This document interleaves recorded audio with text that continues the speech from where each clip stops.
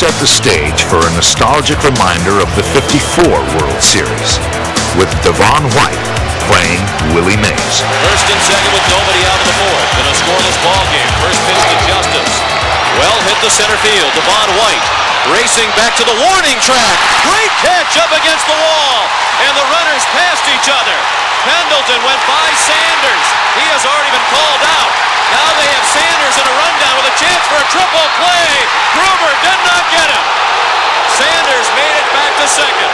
Gruber insisting to Bob Davidson that he made the tag, but the umpire does not agree, and they came within inches of a triple play. And here's the attempted tag. Kelly Gruber said he got him on the foot, and it looked like he did from that angle. He did get him on the foot. What a bizarre play. My goodness.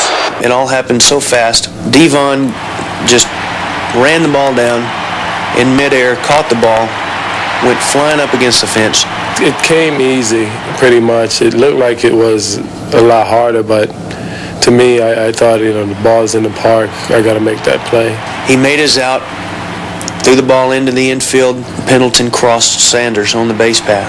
We had 2 outs at that time, and once he figured that he wasn't going to make it after John Olerud delivered the ball perfectly to me, I knew I had to run him down. When I dove, I thought that I'd got his heel, but the umpire didn't see it that way, and unfortunately we didn't get the triple play.